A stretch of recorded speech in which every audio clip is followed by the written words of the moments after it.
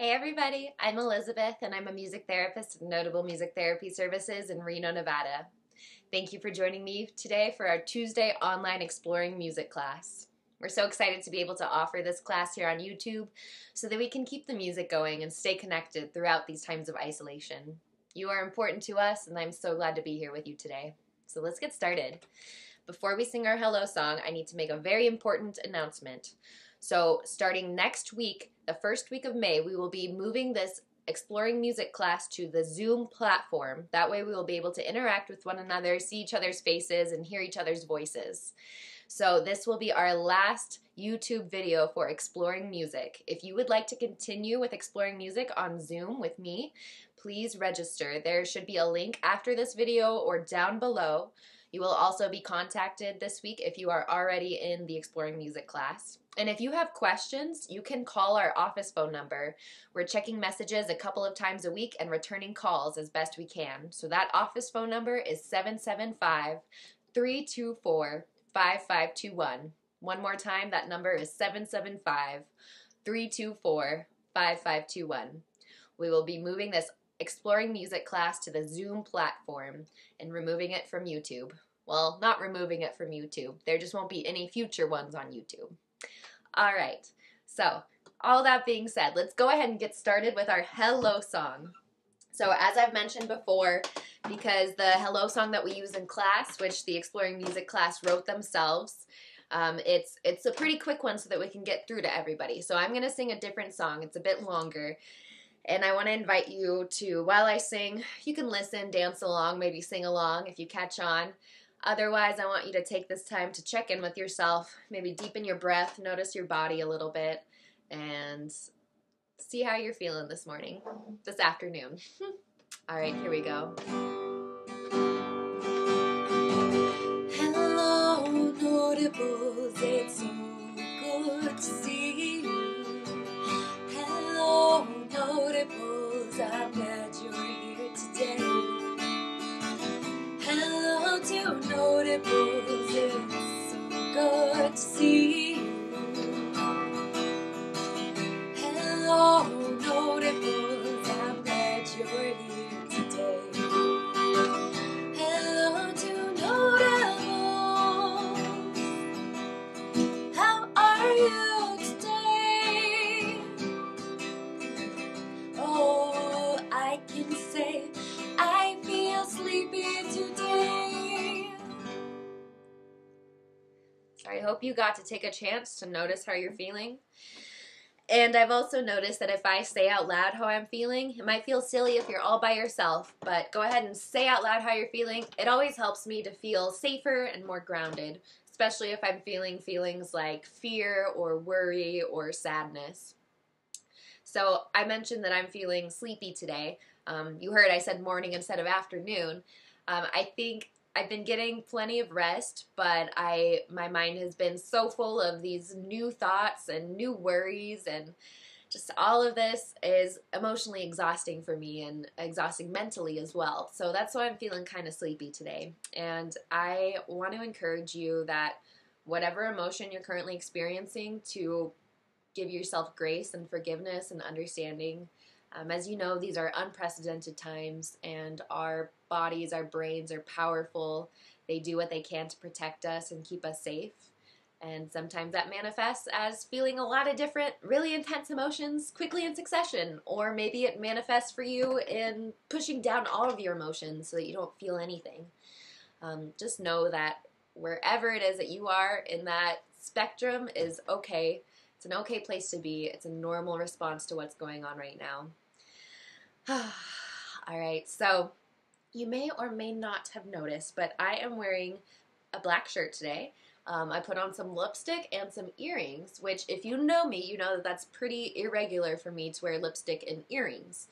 But the reason that I decided to do that today was because in addition to our notable group adaptive classes and individual sessions, all those things that we're missing so dearly, I've also been missing playing violin with the Reno Phil. And there have been a couple concerts that have come and passed that we weren't able to play in the past, month and a half or so. And as you know, for those concerts, we tend to dress all in black, which I did the top half in black today. And so I thought we could focus on classical music today. And we'll sing one pop song at the end so that we can all get grooving and singing and dancing together. But I wanted to talk to you about Bach. So if you're in the group class, you've probably heard me talk a little bit about Bach before. But Johann Sebastian Bach is someone you've probably heard of. He is a composer and a musician. He was born, let me check my notes here, he was born in March of 1685, and he lived until July of 1750. So 1685 to 1750, he lived a pretty long life. He was born in Germany, and he was a composer during what we call the Baroque period of classical music. And Bach came from a very musical family. He had many brothers and sisters. Later on, he had many children himself, but he grew up musical family. Both of his parents, unfortunately, passed away when Bach was 10 years old, so he lived with one of his older brothers who cared for him. And I don't know the exact timeline of all this, but I believe that one of Bach's earlier careers, well, we know that he played many different instruments, especially the organ. We talked about the organ a little bit. It's like the piano, but there are a couple of different keyboards, a couple of different options for that part, and also a bunch of different levers for the feet. Organ is super complicated. Let's watch a video about it sometime. Anyway, so Bach played many different instruments. One of his first career paths was to work in the Lutheran Church.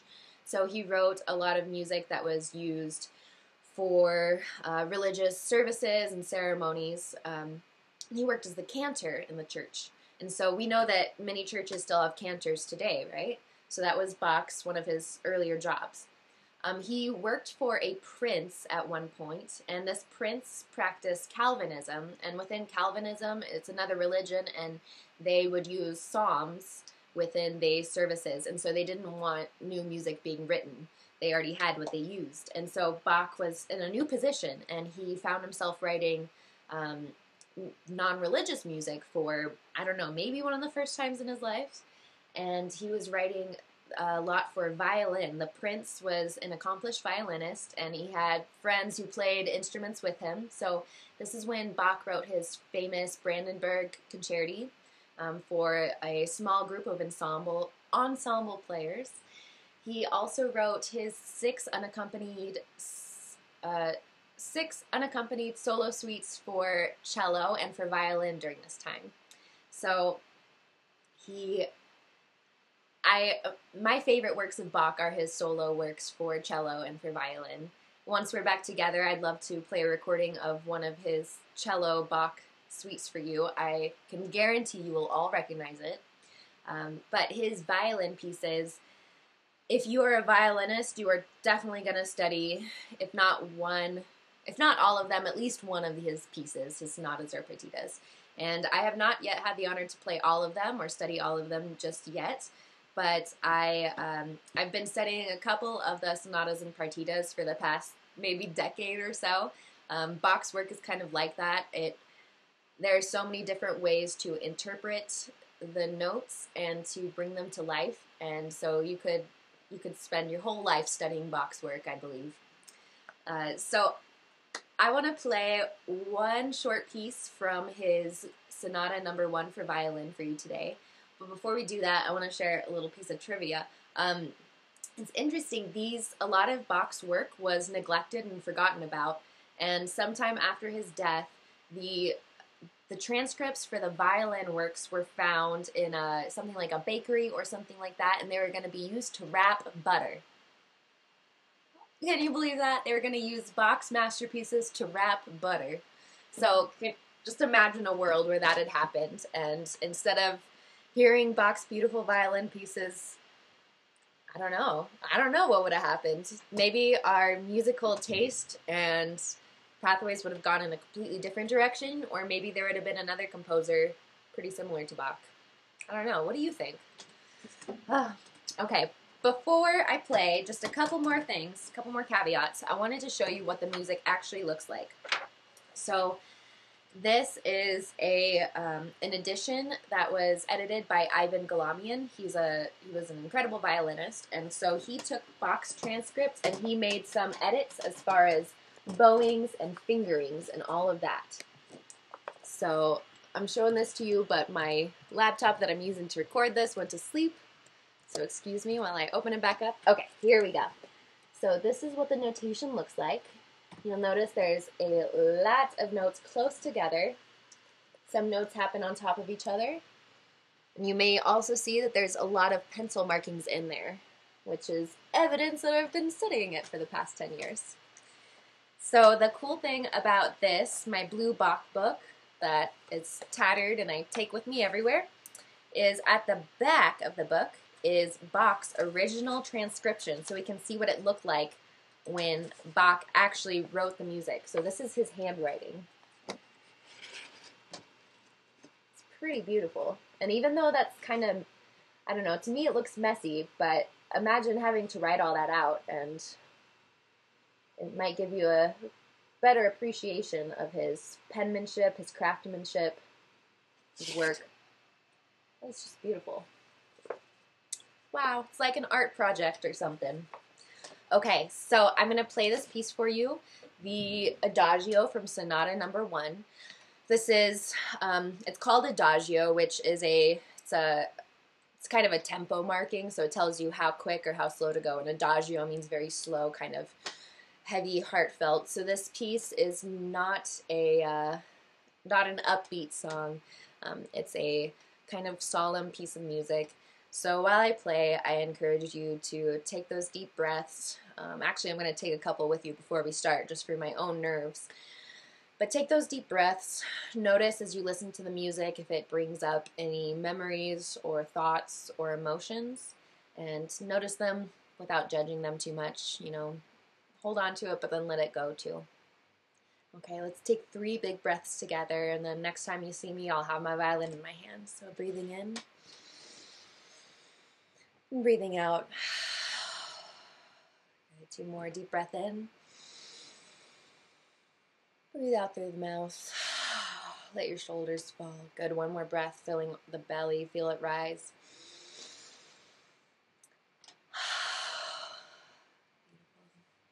Here is Johann Sebastian Bach, Sonata No. 1, Adagio.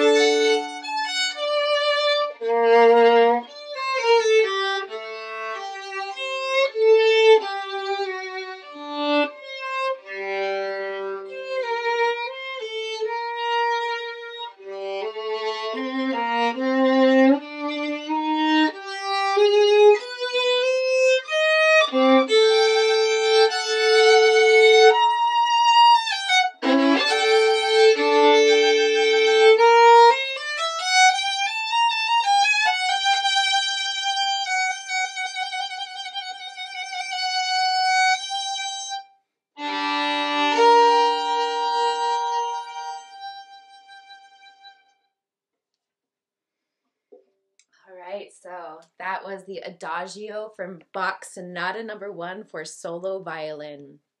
Now, if you could take 3 big breaths with me at home when I play, and maybe some of you musicians notice this too in yourselves, but when I play, I notice I don't breathe as deeply and my heart starts to beat a little quicker and quicker. So let's take 3 big breaths together. Breathing in. Okay, 2 more. Big breath in. And last one.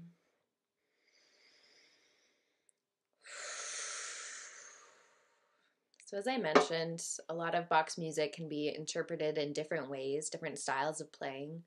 And that particular piece, the Adagio from Sonata No. 1, has a lot of double stops, triple stops, quadruple stops, so a lot of chords within the playing, which I think when we have more than one note playing with each other, you can notice based on the relationship between the 2 notes, it kind of gives you an idea of the emotion or the intent for the piece. So using my piano here, if I played, let's see, a G minor chord, which is what the piece opens with. So we have G, B, D, G, right? So on violin,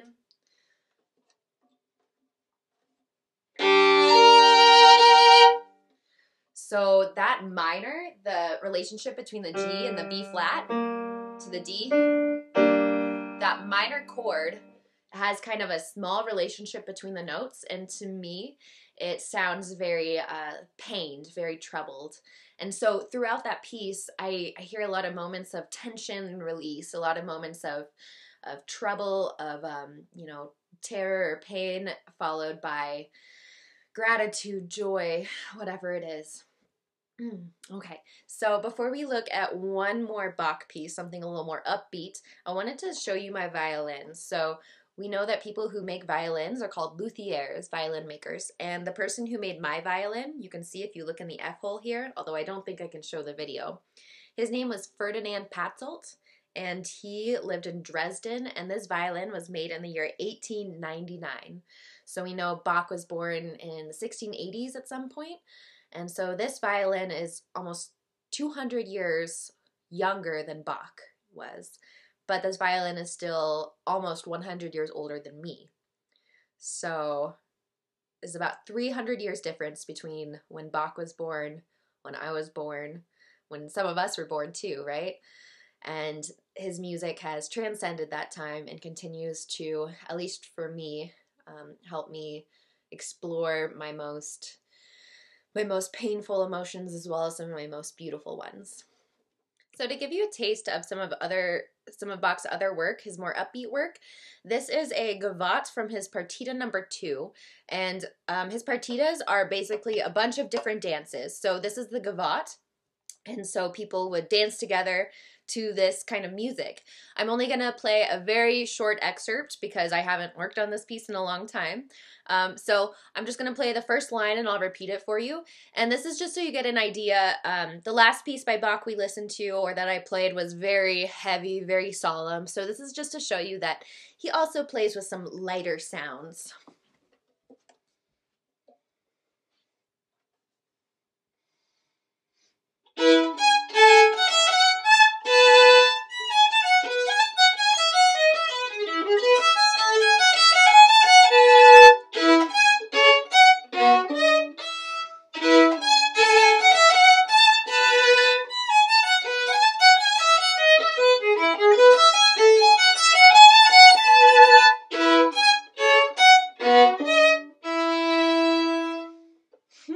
Okay, so I didn't play it exactly how I would have liked to play it for you, but I hope you got some of that energy, that lightheartedness.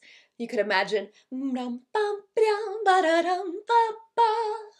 I I just imagine a bunch of lighthearted folks dancing in a grand sunny ballroom without a care in the world. All right, so I hope you learned something about Bach today that you didn't know, or maybe you already knew everything I said about Bach today.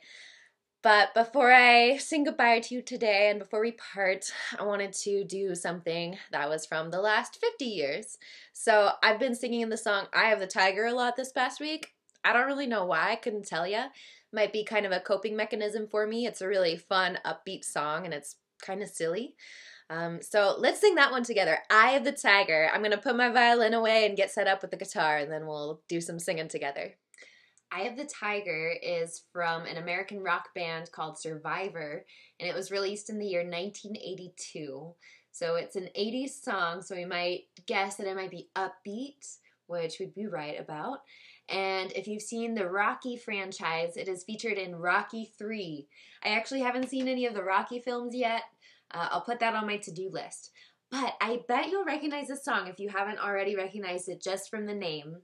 Eye the Tiger. So go ahead and sing along. If you want to dance along, you could do that. You could clap your hands, or if you have an instrument, go ahead and play along.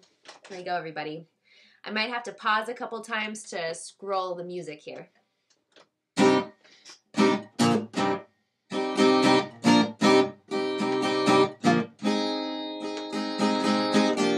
Rising up back on the streets, did my time, took my chances. Now I'm back on my feet, just a man and his will to survive. So many times it happened too fast. You change your passion for glory. Don't lose your grip on the dreams of the past. You must fight just to keep them alive. It's the eye of the tiger, it's the thrill of the fight, rising up to the challenge of a rival. On the last known survivor stalks his prey in the night, and he's watching us all with the eye of the tiger.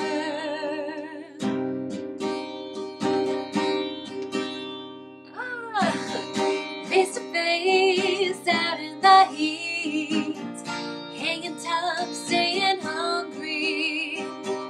They stack the odds, still we take to the street. We'll be killed with the skill to survive. It's the eye of the tiger, it's the thrill of the fight, rising up to the challenge of a rival. And the last known survivor stalks his prey in the night, and he's watching us all with the eye of the tiger.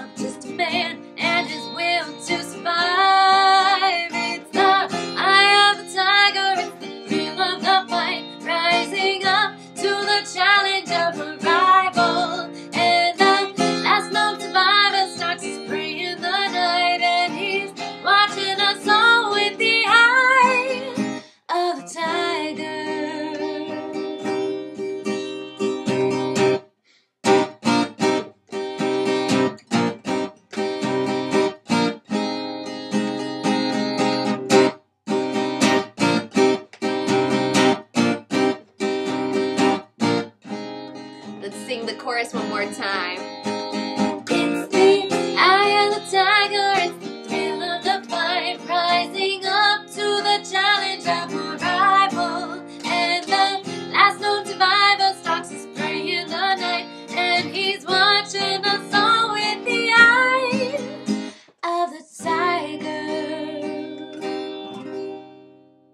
Yeah. I hope you got to sing along, maybe dance along. Thanks for sticking with me throughout all my pauses there. That'll be a fun one. We could sing it when we're all together again. We've got a big list of songs that we want to do when we're all together. Which brings me back to our first announcement. This is our last class that we'll be providing on YouTube for Exploring Music. We'll be moving to online Zoom sessions next week. So first week of May 2020, we'll be doing Zoom sessions for Exploring Music at Notable Music Therapy Services. You can call our office, or you can send me an email or Dina an email to sign up and register. We'll also be making phone calls to everybody who's already in the Exploring Music class. All right. Thank you so much for being here with me today. Before we sing our goodbye song, let's take 3 really big deep breaths, maybe the deepest breaths you've taken all day. So finding a comfortable position wherever you are in space, whether you're sitting or standing or lying down. Just notice how your body feels and what parts of your body are supported by a surface below you. And we'll start to take a big breath in through the nose, taking a long breath in, filling the stomach and the lungs. And letting it go. Great. Good. 2 more just like that. Big deep breath in, filling the lungs.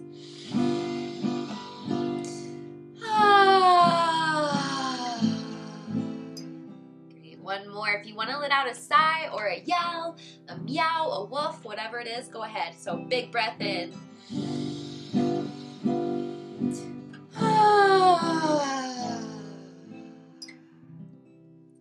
I notice whenever I take those big breaths, I feel an almost immediate release in my shoulders, upper back body.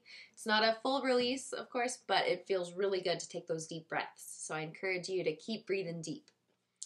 All right, everybody, we'll sing goodbye today. And we'll sing goodbye to Elizabeth, Notables, and how about Johann Sebastian, or Johann Sebastian Bach.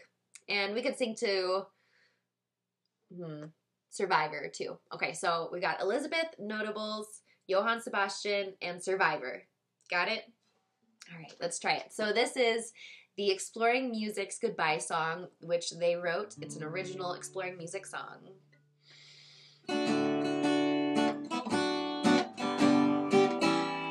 Goodbye, it's been swell. Sorry to say farewell, farewell to you and everybody else. Farewell, farewell, do-do-ah-do-ah-do. Goodbye to Elizabeth and to Notables. Goodbye to Johann Sebastian and to Survivor. Goodbye to you. That's all we have to do.